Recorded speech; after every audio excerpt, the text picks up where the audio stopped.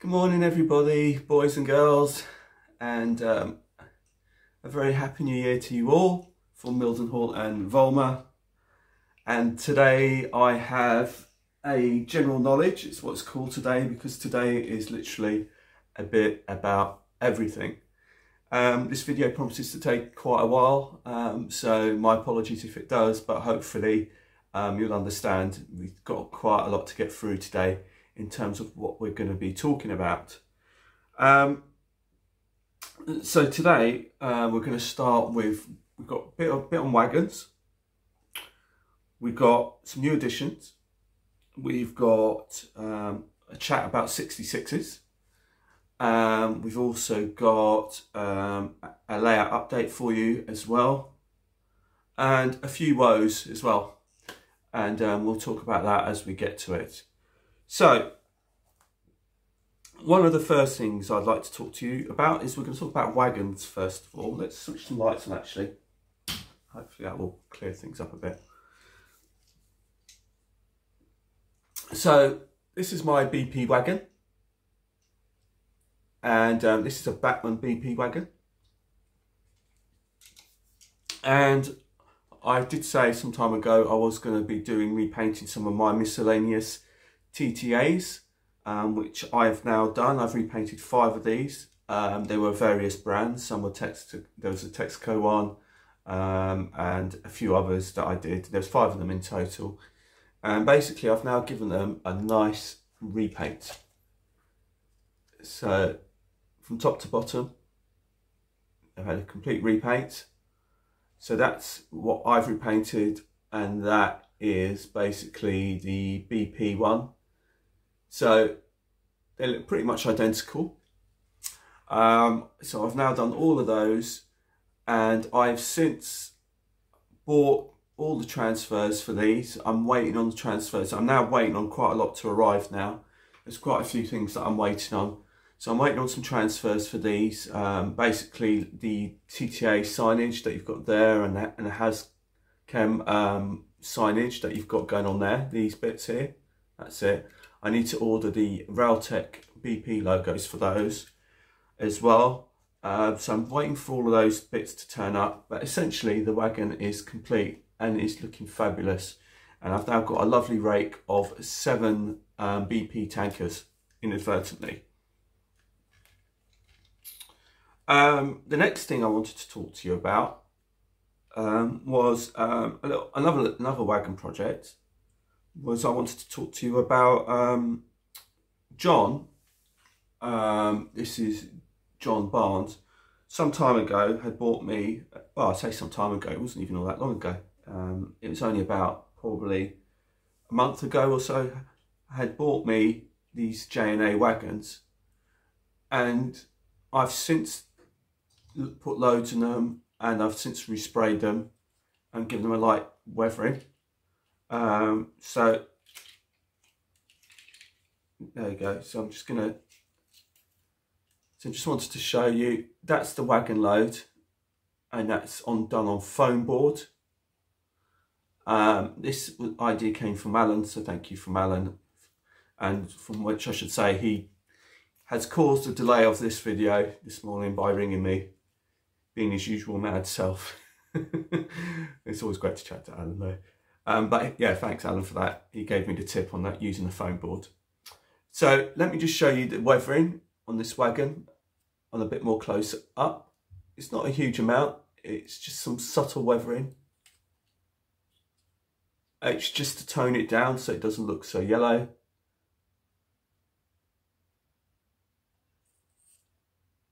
And so I've now got all of that rake, which is I think 6. I've now all my 6 rake of J&As are all done. My apologies if I've actually put this on the last video, because I can't remember what I've actually done on the last video in terms of a last layout update, because obviously I did do a video not so long ago.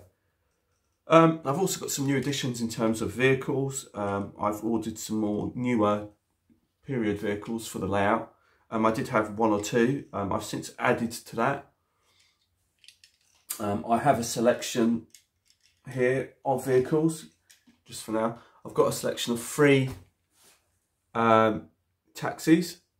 These 2 are new from Oxford Diecast. These are like the LEVC newer type taxi, so I bought 2 of those, and it's really lovely, nice. I really like those. And also we've got this little, the bubble taxi, as I call it. I'd like to try and get a black one, but I haven't been able to get hold of the black ones. But yeah, these are, so I've got that one as well. So I've now got a nice little selection of cabs, and this is to replace my FX4s, which I have, which is more to do with, if I do running sessions, to do with BR Blue sectorization and things like that. I've also got a couple of minis. So here's the first one. Some of you will know recently that I've got a new car, and it's a mini, so therefore I had to have a mini on the layout, and it's such a cute little car.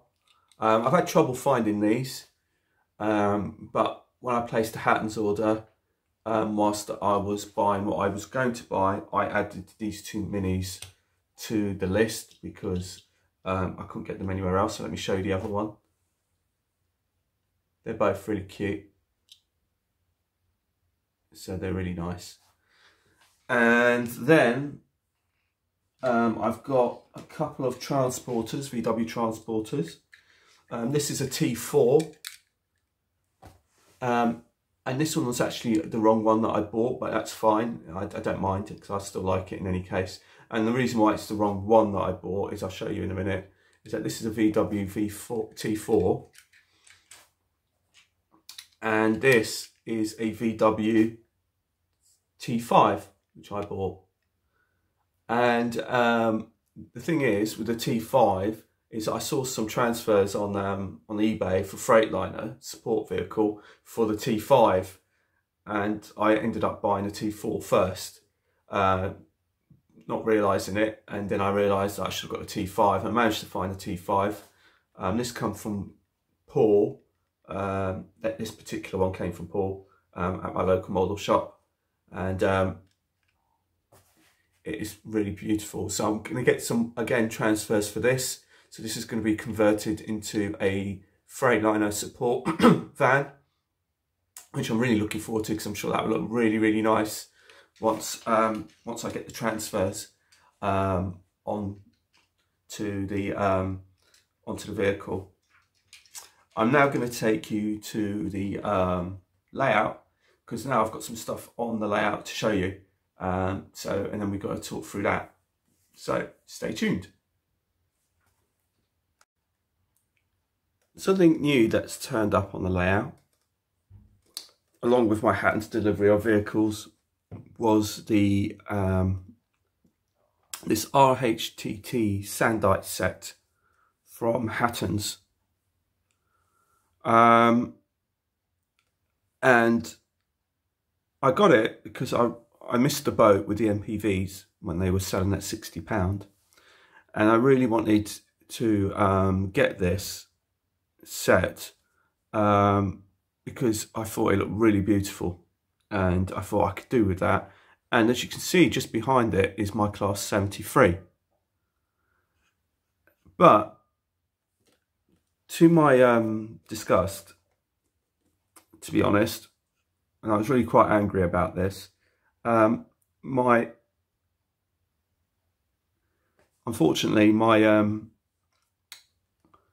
RHTT Sandite set arrived broken.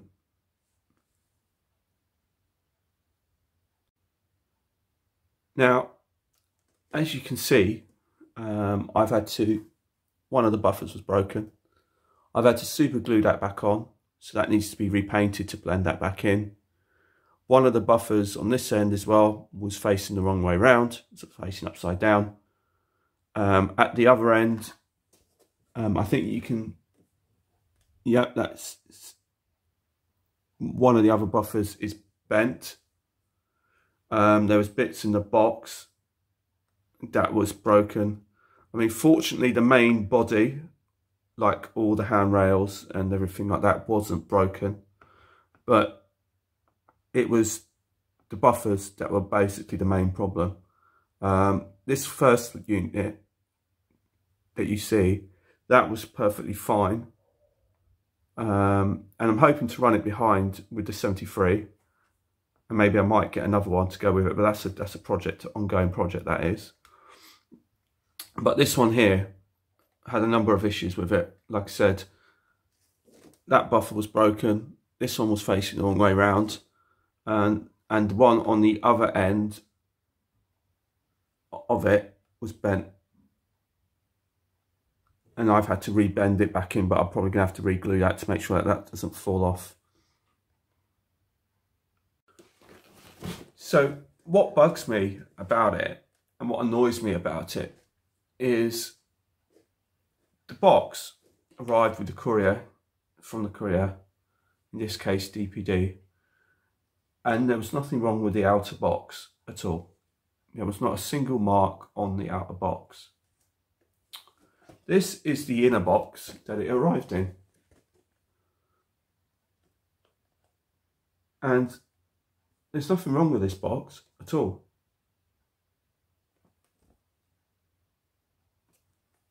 So how did these bits arrive damaged? And, you know, it just really bugs me, because it just goes to prove once again that the quality control at Hattons just isn't there. And I could have sent it back.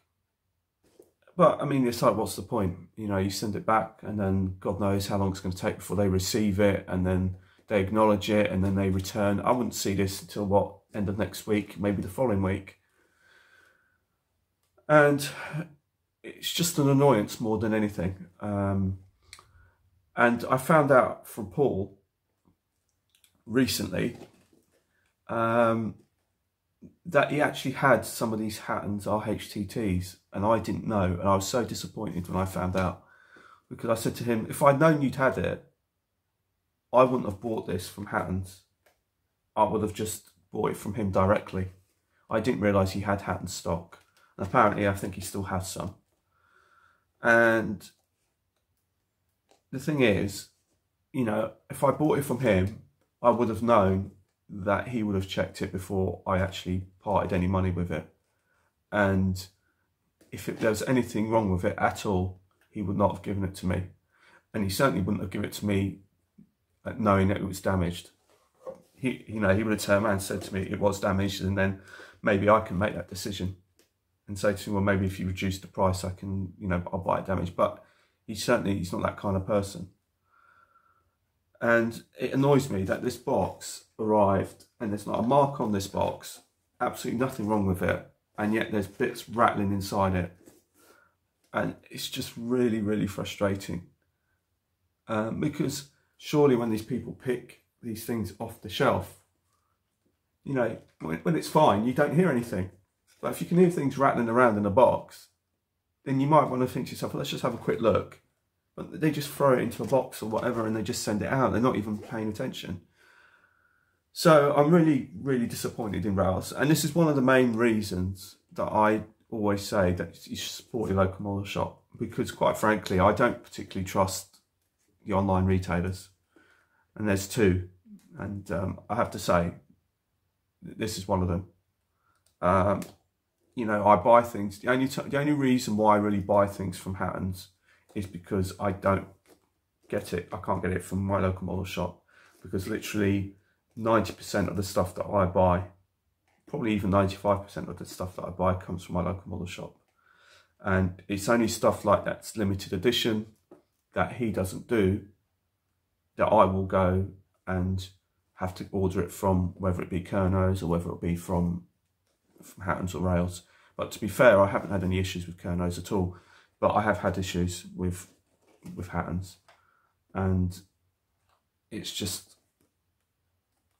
really quite poor, to be honest, because it's like I said, it's not the courier's fault because the box didn't arrive crushed. The actual box itself was in pristine condition, so it's just really, really, really rubbish to do with their quality control, and they should really learn to get their act together to sort these things out. Because it's not fair on us to buy these locomotives and buy products from them and expect us to sort of spend hours trying to put them right before we can actually use them properly for our layouts. It's just not on. Anyway, that's kind of my little rant over and done with. We're now going to talk about 66s. So I'm going to spin you back round and show you some more 66s. So bye for now. So we're now going to talk about 66s. And I've got a number of 66s to chat to you about because quite a few of them have had some additional work. And so let me just start off with this one. So this is 66 721. This is the Harry Beck livery tube mat one, special edition. Apparently, if you want one of these, there's a chap asking £450 for it, which is crazy money on eBay at the moment. I don't know if it's still there. I should imagine it is, because I can't imagine anybody wanting to pay £450 for a locomotive. But this one has finally had its nameplates fitted. And so it's had its nameplate fitted on this side, as you can see here, and it's had it fitted on the other side. The other thing is to note that because of the nature of the curves on this layout, when fitting the air dams, and some of you may have this issue, so this is a bit of a tip, and that's the front air dams, and I'll show it to you in a bit more closely on another Bachmann 66, so I'll talk to you about that shortly. Another 66 that's had a little bit of work done is my Hatton 66. And that has also had a nameplate fitted to it. Terry Baker 66 847. Basically, when I bought this from Hatton's, it wasn't named. I think the loco was named in 2018, the actual real one. I managed to get the transfers off of Railtech. But I have to say, I've had issues with the nameplates from Railtech. The rest of their transfers is absolutely fine, no problems. But their nameplates is slightly different because they're thicker and they're embossed. And they seem to have trouble sticking to the actual locomotive.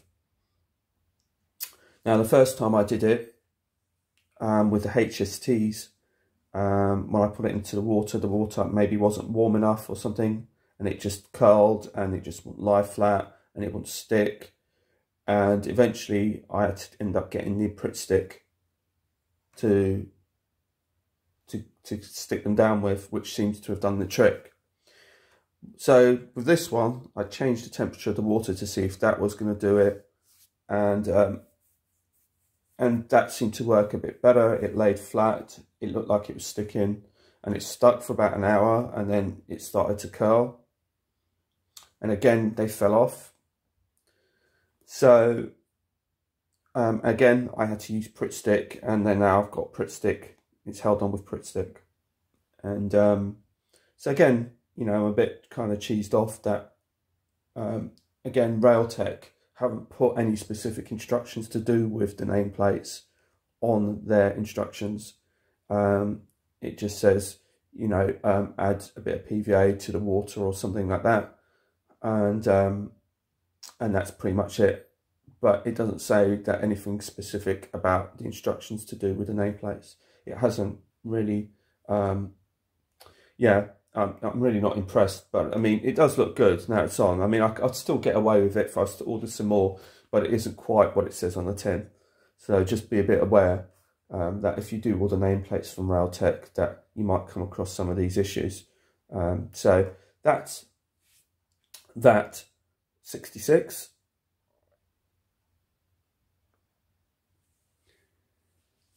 Sitting in front of you is the latest addition to the fleet, and this comes courtesy of John Barnes,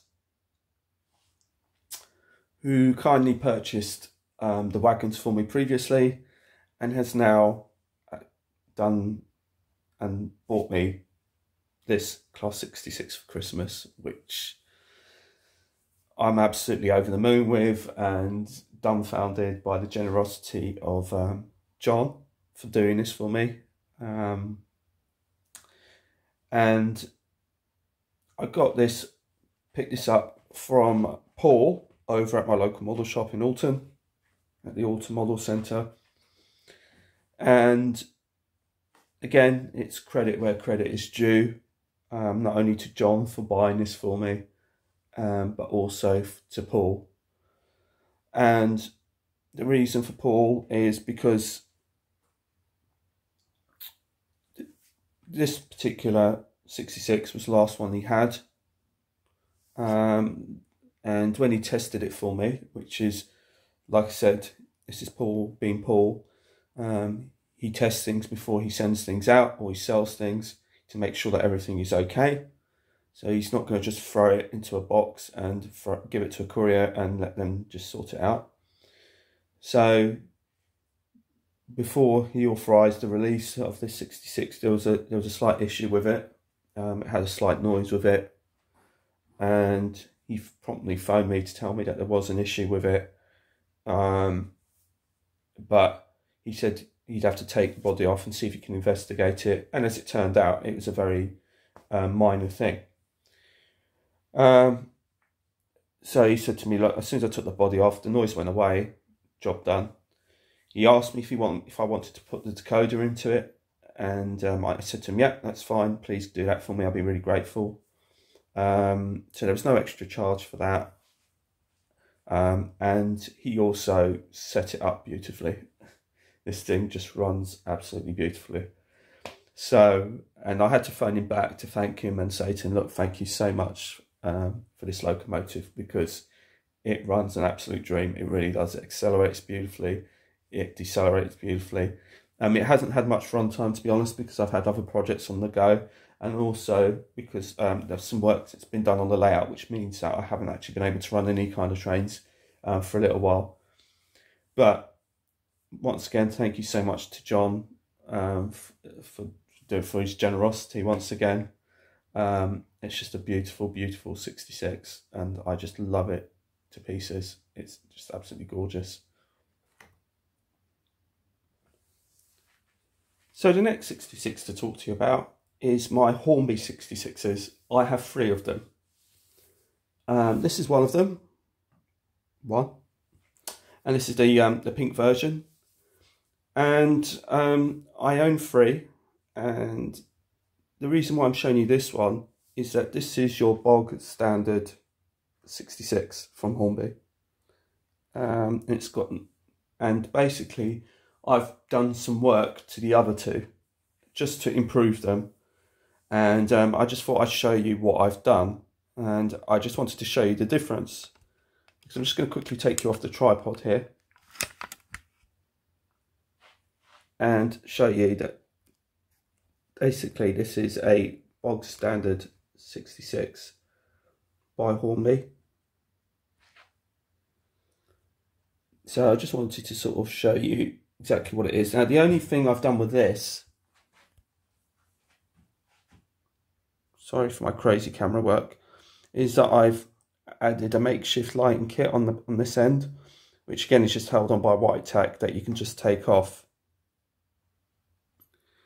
Now I do have another kit on the way for my class 73s, and the lighting kit, and it might be good enough to do for my 66s. So essentially this particular 66 is your standard Hornby 66 with nothing done apart from me just sticking a couple of lights on it on the front with a bit of white tack. But I'm going to show you the other 2 so you can see what I've been up to with the other 2 66s.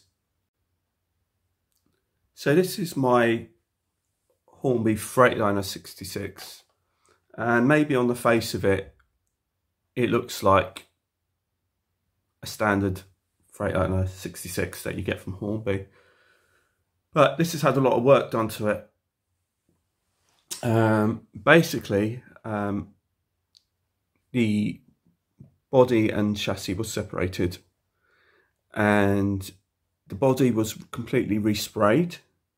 In terms of, it wasn't resprayed as in I repainted the Freightliner colour scheme, but basically I resprayed the body in a gloss varnish,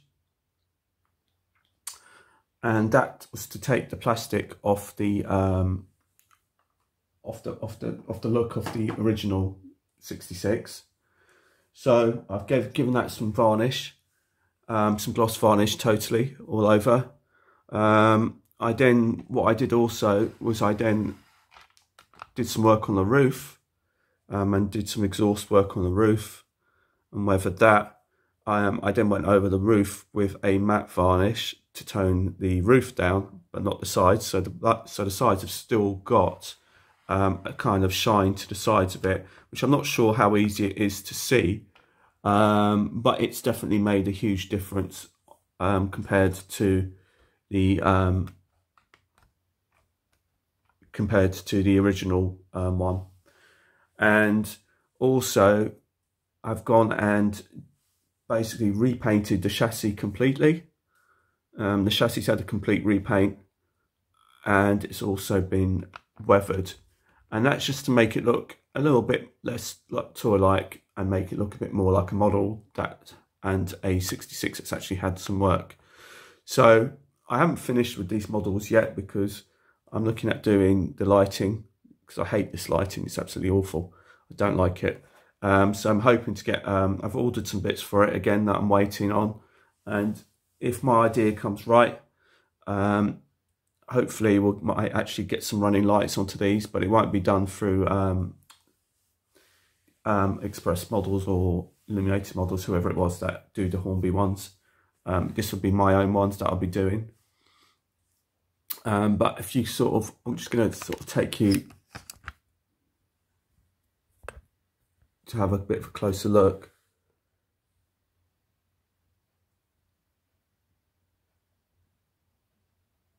You can see that the undercarriage has had some work, and the plastic has just gone. The black plastic's gone, and you can see the shine here on the side of the body where it's been glossed, but the roof hasn't.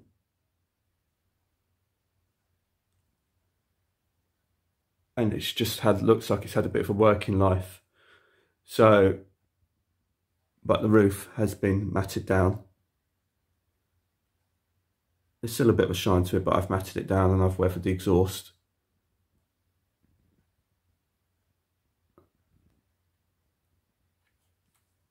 And it's just made such a huge difference just painting it.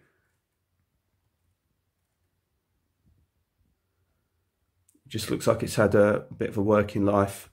And like I said, hopefully by the time I get rid of those lights on the front, it will just look a bit more, excuse me, it'll look a bit more running and used than just like a toy. So this is the one I've just done. And then this is your standard one. And again, it just looks so plasticky. I mean, it's quite subtle difference, but it is a big, massive difference just painting it. It's just made a huge difference. You look at the way that black is. That does not look like plastic, but this does. So I haven't done, this is your standard Hornby. I haven't done anything to this. And I was thinking of doing a live stream on doing the chassis. And I don't know about doing the body, because the body is a spray job. So that's going to be hard to show on live stream. But if anyone is interested, please let me know in the comments. And maybe I'll do this one, at least the chassis, live on a stream. And we'll take it from there, really. This particular 66, I was looking at images on Google to try and get to understand what they look like, and I've tried to follow the images from Google as best as I can. And so therefore, you know, hopefully I've done it kind of justice. Like I said, the lights need doing. But so I've done this one. And this is my other Hornby 66, and this is absolutely my favourite, honestly. I love this 66. I mean, I actually loved the paint job before. And I was a bit gutted not to get the Batman version when Rails were doing it. And I was doing an R-ing over it for ages. And then I decided, when I decided to get it, it'd been sold out. And I've ended up getting this version. And I'm really pleased with it, because since I've done the work on it, it's a totally different locomotive. It really is. This has had a lot of work done to it as well, but it looks so much better, honestly. It's just, on the face of it, hopefully you can see by the face of it that it just looks so much nicer. Basically, I love delivery. So what I've done is, again, like the Freightliner one, I separated the body, which is quite easy on Hornbys. You just got to make sure that they're lined up when you put the bodies back, that the steps are lined up with the doors. That's the only thing you've got to just look at. The body has had a complete gloss respray. And I've given it quite a few coats because I come across this video on YouTube of this exact locomotive, 66047, being named. And you got an absolute view, great view of it, just literally gleaming out of the paint shop. And that was kind of what I was going for with this one. And so basically I've completely resprayed the body in gloss, and I've given it quite a few coats because I really wanted to bring out the shine in it and give it that kind of like it's just been repainted, it's just been done kind of look. And even when I've seen it working, it always looks so gleaming and shiny as well. So it always looks like in immaculate condition. Hornby provided the etched nameplates with this particular model, so I've attached those on.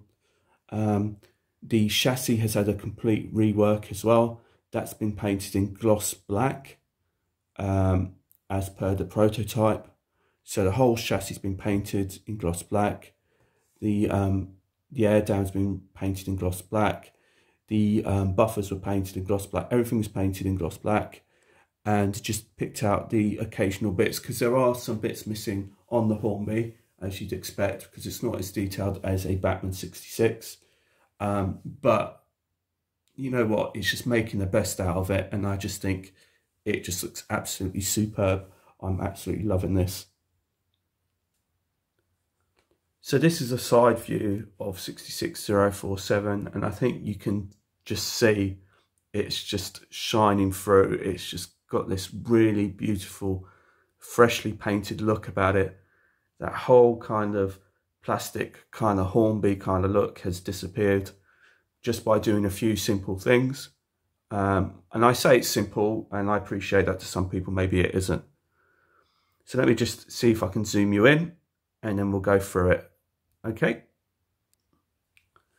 So as you can appreciate, the Hornby 66 hasn't got as much detail as all the other 66s. However, you can still make the most of these things. And so, like I said, the body was painted in gloss black, and as you can see, it's very shiny, it's very glossy. Like I said, it looks like it's just come out of the paint shop. I was looking at some of the Maritime 66s on YouTube to look out for bits and pieces that were picked out. So the latches on the box were picked out. There's some signage that was there. There's also the caps here that were also, there's one silver, one yellow. And that's all pretty much that I could do, because some of the other bits that I wanted to add, I couldn't really see enough to be able to add. But you can see how glossy and shiny she absolutely looks. She looks adorable in this new look. It looks so much nicer than the original 66047 that I bought just by doing these few simple things. And none of this actually took a long time to do. As you can see at the front, the air dam has had its repaint in gloss black, and so has the buffers to make sure that they all stand out, and it just looks absolutely beautiful. And if I just bring the other one in, they've had two different schemes really. You know, you can see that one sort of had the more weathered look. Let me just see if I can zoom you out a bit. And the 66047 looks like it's just come out of the paint shop. But I was deliberately going for those looks. I was looking at the photographs on both before I attempted to do anything, just to sort of have an idea of what I wanted to do. And now these sort of bog standard Hornby models actually look so much nicer. So like I said, the only thing I really want to do is I'm just waiting on parts is to get rid of these lights and do something with the lights, because I don't like them on any of them.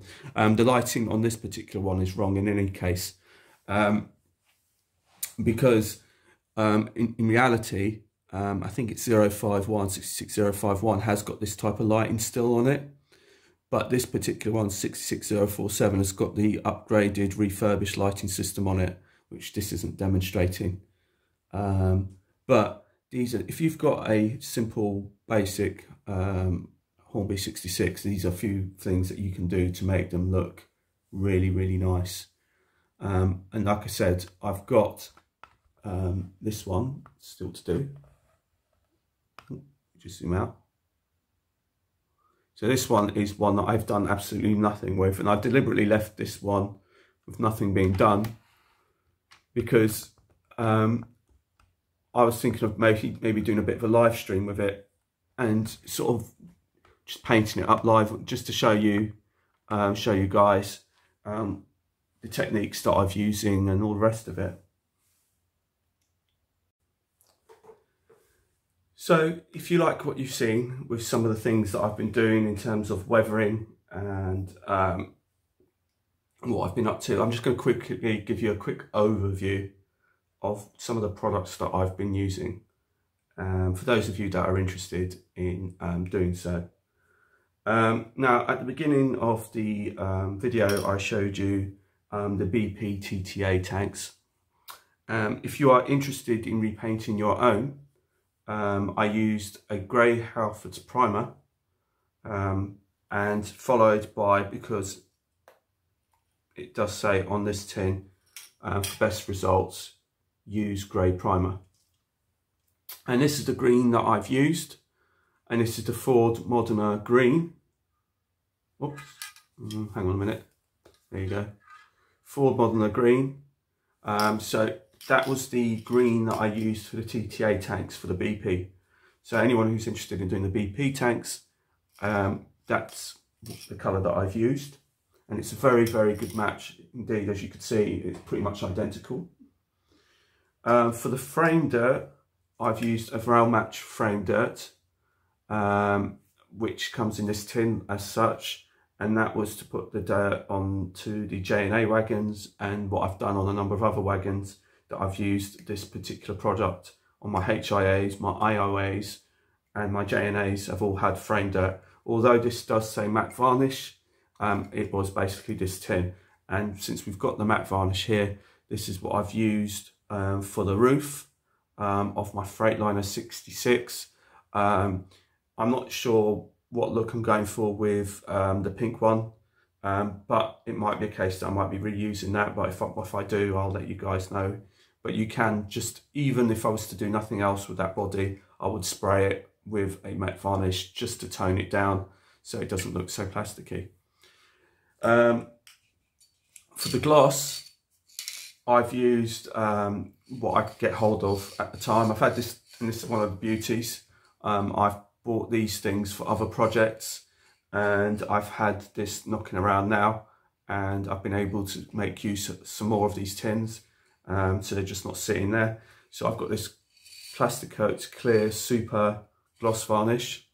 I can't remember what I originally bought this for, but I think I bought it for the HSTs, if I'm not mistaken. So I've used this to do 66047, and it's also, they also recommend that if you use Railtech transfers, that the surface that you put it on is a gloss surface, so the transfers slide easier. But this is what I've used for 66047 and also for 66623, the two Hornbys that I originally sprayed with the gloss. This was a gloss that I used, and you just keep spraying it from a distance. Don't spray it too closely. If you spray it too closely, too heavy, you might get runs in it, and then that will obviously, and once you get runs in it, you can't clean it, you can't do anything with it, because it will just absolutely ruin it. So, you know, that's why you've got to be a bit careful when using this stuff, because I have used this stuff in the past and it's gone wrong with me. This is how I've learnt that I went too heavy with it, and then there was drips on it and it looked absolutely awful. And then we come to the paints that I've been using, and I've been using this batch of paints. These are all the same paint, but different colours. Basically, I've now been converted fully to Vallejo paints. This was done by Paul, who suggested these paints to me, and ever since he suggested them to me, I haven't looked back really. They are absolutely superb paints to work with. They go on really well. They're acrylic paints, so there's no smell, there's no harshness about them. They dry really quickly as well. This is just a general black, and this is what I've used for the Freightliner 66 chassis. This is the glossy black, so obviously you can tell that I've used that on the Maritime chassis, and that's what I've used. And I've also used this actually a little bit on for the fuel spillage on 66623, just to demonstrate that there's a bit of fuel overspill. So I've used that as well. The red I've used on various occasions. I've used this red for the bus stop sign on the layout, and I've also used it for a little bit on the signage on the 66047. And then we've got the white. And like I said, I'm so converted that as I'm running out of colours, I'm now changing. If like say if I bought Revell or Humbrol, when they finish, instead of buying more Humbrol of that colour, I'll switch to Vallejo. I just love using these. These are just so easy to use, and they're just absolutely brilliant. Love them to bits. So I'm definitely converted now to these. The HST yellow ends were done with these, and also to pick out certain things on the chassis as well. I've used these bits. Highly recommend Vallejo paints, really do. And they're not that expensive either. So those are some of the bits that have arrived, or that I've used for my various projects that I'm working on. Like I said, my 66s haven't been finished because I've still got the lighting to do on these Hornby 66s. Whether or not I'm actually put working lights in them, I don't know. I'm now going to spin you around to take you for a layout update to finish, because this has probably been going on for such a long time. So it's been quite in depth in terms of the 66s. But like I said, if any of you are interested, please let me know in the comments, and maybe within the next few days, because I'm looking to get the 66587, the pink one, done within the next few days. So if it's a case that there's enough people interested, I will do it live, and then people can ask as you go along. And if anyone's got any other questions to ask as to some of the other bits and pieces I've been up to, they can also ask. Oh yes, one more thing that I should actually point out to you, which I bought. Not which I bought, but which I use for weathering and stuff like that. So sometimes you kind of sometimes have to think a little bit outside the box when it comes to certain products and certain things, because I'm always trying to look for good value and trying to sort out, trying to do things on a budget. As I've shown you, I've got 66s and stuff that I've bought. So anyway, that aside, you don't necessarily always have to spend a lot of money to make things look good. It's how you put them together, and that's what I was always told. Me being transgendered, and I've got no problem with saying that, I've no problem with who I am. We used to have this kind of thing where there was a lot of people that would dress and they think they look good because they've got designer gear from head to toe, and they think because it's designer gear all the way through and it's expensive stuff that they look amazing and they look great. But the reality is you need to know how to have a dress sense and put it together. And it's kind of the same with the railway. You don't necessarily always need to spend a lot of money to make things look good. It's just how you go about, it's the application of it. So one of the cases in this instance was some time ago, Tony Northeastern put up a video about the winter video, and he used weathering powders from Tamiya. And they were absolutely superb, and I really liked what he did with the loco, and it looked absolutely immaculate. It was absolutely brilliant. I loved it. And he showed the palette from Tamiya of powders, And when I had a closer look at this palette and a few other palettes, not just that particular palette, but I thought it was such an extortionate amount of money for just a few colours. And it was like, so there were some palettes which are like £20. There are some palettes which are £8. That depends on what sort of pack you get. But they're all quite expensive. Now, obviously, a tip from me being trans and doing my girly bit is that obviously I go to Boots and I go and buy makeup and all sorts. And basically you can just get some makeup powders. So I got this makeup palette from Superdrug. I think it's Superdrug, so I was Superdrug or Boots. I believe it was Superdrug, to be honest. And this is a palette of browns and blacks. Now obviously, you know, you can scrub some of the glitter stuff, but that's what I've been using to weather the 66. So if I just show you, obviously some of the glitter stuff, you know, you wouldn't be using, but some of these other browns and blacks you can use to weather your locos.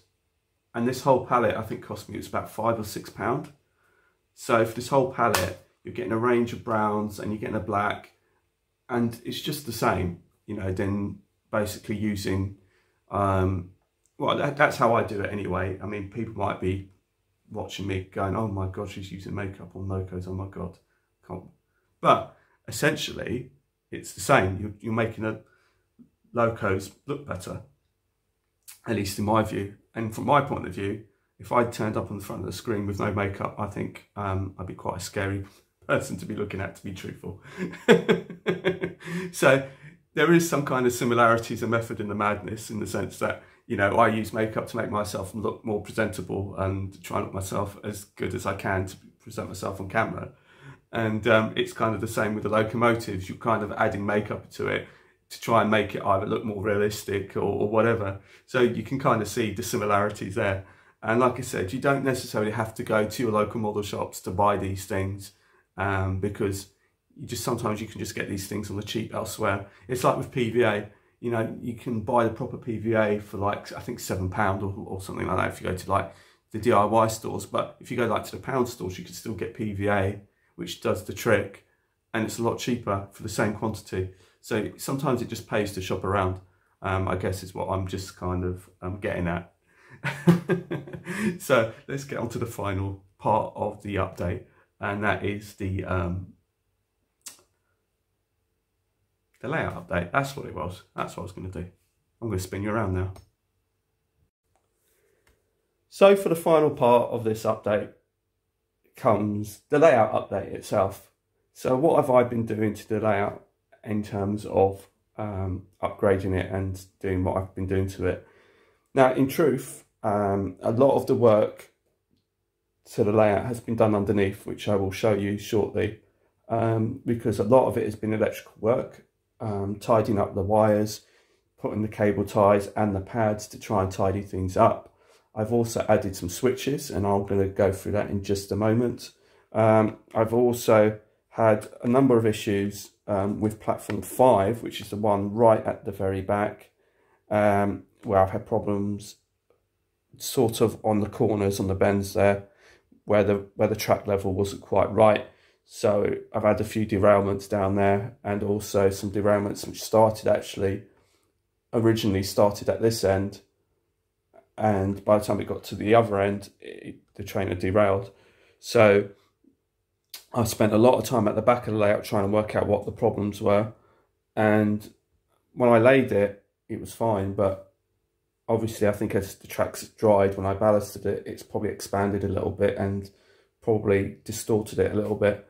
So I've spent a lot of time trying to sort that out. So that's another reason why I haven't really been running many trains, but that is now sorted. And then whilst I was doing that at the back of the layout, I was also doing some other bits and pieces to sort out the track work to make sure that that's all hunky-dory. So what I've been doing is, additionally, I've been adding some further lampposts. So that one's a new one. We've also got another lamppost over down at the far end, which I will kind of take you to, which is this one you can see just here. And then we've got this tool one at the back there, which has also been added to the layout. I've also been sorting out some of the lighting on the town scene because I've had some issues with the wire bundle at the back. So what I've decided to do is I've tidied it up, and basically they just go through the back at the moment, but I'm still going to try and hide it. But I've no longer got this big wire bundle at the back here, and I've used Tony's technique of having 2 wires just basically going all the way across, and then just solder each lighting unit to each wire to make them to work. So I will be disguising this a bit further, but at the moment that's how it is. I've also added the South West train signage on this corner. So what I'm going to do is I'm now going to switch off all the lighting and then try and get this as dark as possible so you can see the rest of the lighting effects. So as you can see at the moment, the layout is in complete darkness at the moment. So this is just a good way to demonstrate the lighting system. And I'm going to spin you all the way around, and that's the actual train care depot. You can probably see my finger there. So you can see how dark the whole layout is. So we're just going to show you exactly what the brightness is about. So hopefully this is all going to go to plan. So 3, 2, 1. So I've got 2 transformers, and as you can see on one of the transformers, we're powering up the town scene, and we're also powering up the train care depot side of things. So I've now created the switches so they can all be switched and they're just not quick release plugs anymore. So this is something I've been working hard on. So this is number 1, I think this is number 2, forgive me if it goes black again. And then there's the other one. So now we've got the full range of lighting on the layout. So there's still a couple of spots that I'm still trying to work out what I'm going to do with in terms of lighting. One of it is this corner here. I'd like to add some more lighting on this because it seems a bit dingy on this corner by the bus garage. And there's also another bit probably right down the back there that could do with a bit more. But generally speaking, this is the whole lighting 100% on for Behringer. No, Behringer, what am I talking about? Behringer, Mildenhall and Volmer. And as you can also see, I've added a separate switch for the recovery truck. So there is the recovery truck. So I didn't want this to be going on all the time, so I've added a separate switch for that. So that doesn't have to be on all the time. So that's something else I've been up to. So this concludes the end of the video for today. My apologies if it's been long-winded. Hopefully it's been really interesting for you and you've taken something out of it. I'm really enjoying these little projects that I've got going on for 2021. And I'd also like to thank John for his beautiful gift on this 66. John, you can rest assured that I'm not actually going to be doing anything with this 66 in terms of weathering. In fact, I haven't done any kind of weathering on any of my locomotives, to be honest. The Hornby ones are the first 2 that I've dealt with, and that's probably because I guess there's an element of lower risk to them because they are a bit more on the budget side. And as I gain confidence, I might decide to kind of branch out a bit more onto some of my other locomotives. But this particular 66, I just love the vibrancy of the colour, the red, and I love the DB Cargo logo on it, and I think it's absolutely fantastic. So thank you so much for that gift. I was absolutely just like absolutely dumbfounded. Really, it's a beautiful gift and one I will cherish on the layout. Like I said, I just love the vibrancy, and I just love 66s in general, as you guys probably know. So like I said, this is the end of the video. So thank you so much for taking the time to watch it. And if you've made it all the way through, then woohoo, well done. And a thumbs up to you. And like I said, if you want to see me do the one, the pink one, 66 live, then please put it in the comments, let me know, and I will dredge up some photographs and see what I'd like to do with it. I haven't decided whether I'm going to go kind of down the 60047 route, which is the complete glossy look, brand new out the paint shop look, which I might very well do, or whether I'm going to go sort of like a half-half like I did with the Freightliner. So I'm not too sure yet. I'm going to be looking at some images and seeing what kind of, see if there's a photo that I kind of like the look of, that I can work to. So until the next time, it's bye from Mildenhall and Volmer. Goodbye, and a Happy New Year to you all.